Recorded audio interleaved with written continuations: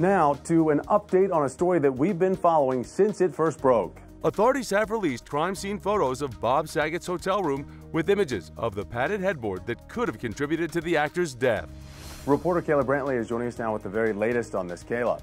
Thomas, authorities released photos of the room alongside this body cam footage that show the moments before police discovered Saget deceased in the Orlando hotel room.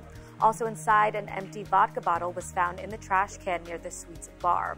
As you'll recall, medical examiners did not determine what killed the 65-year-old, but suggested the injury was caused by something hard covered by something soft. Items such as the bed's padded headboard and the suite's carpeted floors were listed as possible mechanisms of injury, but neither were determined as definite causes. All the while, Daily Mail has exclusively obtained interviews conducted by the Orange County Sheriff's Office, including one with Rosalie Kachi, the showrunner at the Ponte Vedra beach venue where Saget did his last performance.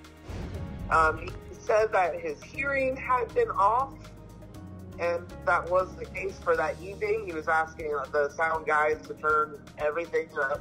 He said like long-term COVID, meaning that it was taking him a long time for his body to get over it.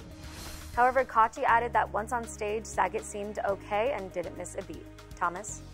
Kayla Brantley reporting for us. Kayla, thank you.